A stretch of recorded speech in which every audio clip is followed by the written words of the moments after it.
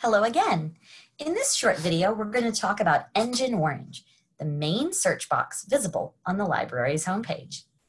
Engine Orange lets you search many, although not all, of the library's online systems at once to discover print books, ebooks, articles from journals, magazines, and newspapers, and many other kinds of documents, videos, and sources. We will look at two main ways that you can use Engine Orange: to research a topic and to locate a specific source that you already have in mind. Let's look for specifics first. Sometimes you already know the title of a play, a book, or an article. Maybe your professor has assigned it for reading, or you found it cited somewhere else and you want to locate it. Engine Orange can be great for tracking down these known sources.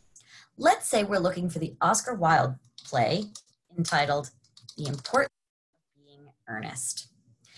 We'll type that title into the search box, but before we click search, we'll mark the radio button, indicating that we're searching for a title. Notice the other radio button that would indicate we could also search by a specific author's name.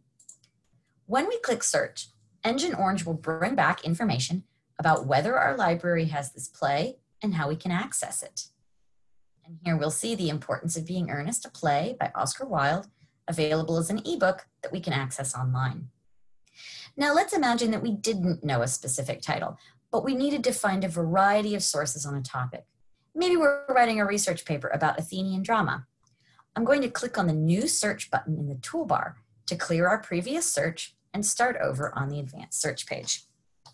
We'll type our topic into the search box, much like we did with the play title.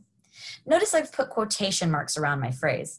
Anytime you're searching for more than one word together as a phrase, putting them in quotation marks will improve the relevance of your search results. You could also set other options for your search if you chose. For example, maybe you need sources published in the past 20 years or only peer-reviewed sources. The options you choose here will likely vary based on the instructions that your professor gives you in a certain class.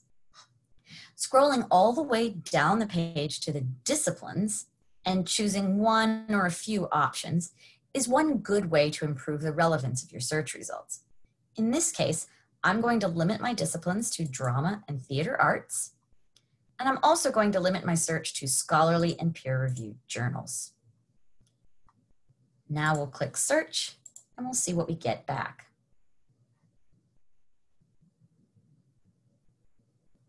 So you can see here the results that I've gotten. It tells me how many results I got, 40. And each result has an icon beside it telling me what kind of source it is, for example, an academic journal. These icons can help us to distinguish between source types, like books, academic journal articles, and production reviews in magazines and newspapers. If I feel like I have too many results to go through, I can use the filters down the left-hand side to narrow my results down by date, subject, language, or other characteristics. Now I can click on any title to read more details, and that will often provide me with what we call an abstract or a summary of the source's goals and findings. This page also provides tools down the right-hand side, starting with basics like save, email, and print, but also the permalink tool, which gives me a stable address here to get back to this source in the future.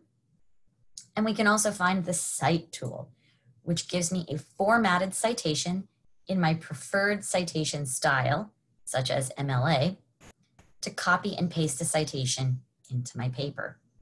Now keep in mind that this citation is created by a computer, so it may have errors. You might use it as a starting point, but review it carefully before turning in graded assignments. If we want to actually read a specific source that we've found, we'll look for the link to the full text. PDF full text and HTML full text will be a single click to read the content. If you don't see any link with the words full text, that might mean that our university doesn't have access to this article.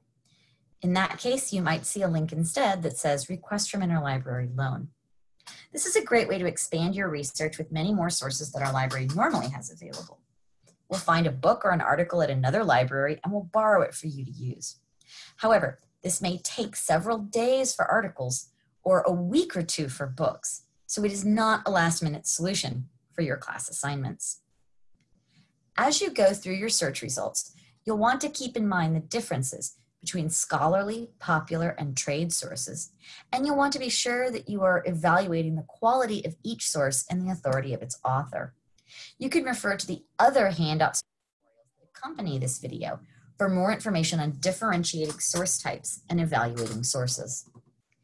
Engine Orange also provides a lot of additional tools to create a free personal login called My EBSCO, to bookmark and organize sources in folders, to save searches so that you can come back to reviewing the results, and more. The help files linked at the top right corner of Engine Orange can tell you more about these features and can also explain the use of more advanced searching techniques such as wildcards. You can explore as deep as you'd like, but I hope this video has at least given you a good introduction. Until next time, stay safe.